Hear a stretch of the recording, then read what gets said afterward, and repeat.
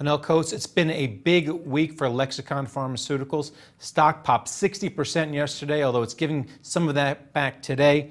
It's because of a positive late-stage trial for your carcinoid syndrome drug. First, what's carcinoid syndrome? Because this is a rare form of cancer, right? Well, carcinoid syndrome is a carcinoid tumor that's found in the GI tract.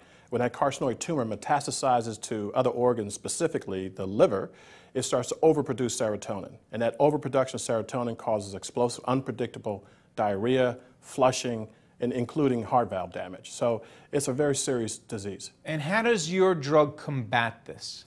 Essentially what we do is it's put on top of standard of care. With the way standard of care works is somatostatin analog therapy. It surrounds the cancer cell and prevents serotonin from escaping that cancerous cell. We go inside the cell and try to shut down the serotonin production inside that cell. So what you end up with is a complementary effect between the standard of care and putting telotristat etiprate on top of standard of care. So you get a better outcome for patients who become uncontrolled so that they can go back to having more of a normal life. Now, I mentioned this is a rare form of cancer. So how many patients would be able to use your drug, and what do you think the cost will be? So there's about 14,000 patients in the United States with carcinoid syndrome.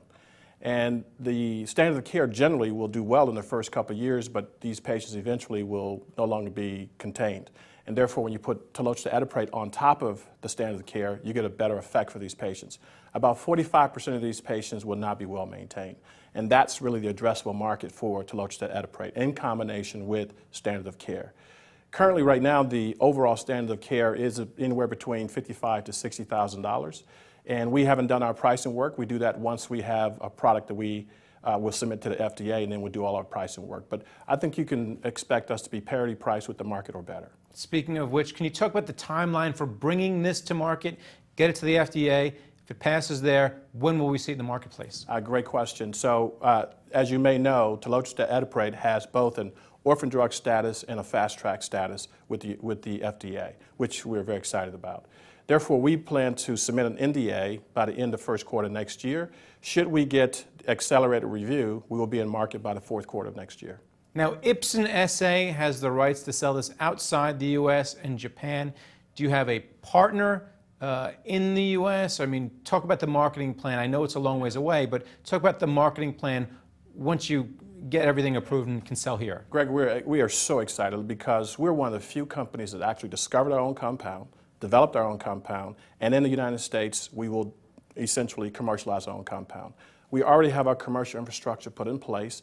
Now that we know we have a drug and we're very confident about these results that we're going to submit to the FDA, we will start layering in the rest of our team that will make up our commercial organization. So we're pretty much ready to go once the drug is approved. And what about the burn rate? Do you have the cash to get there?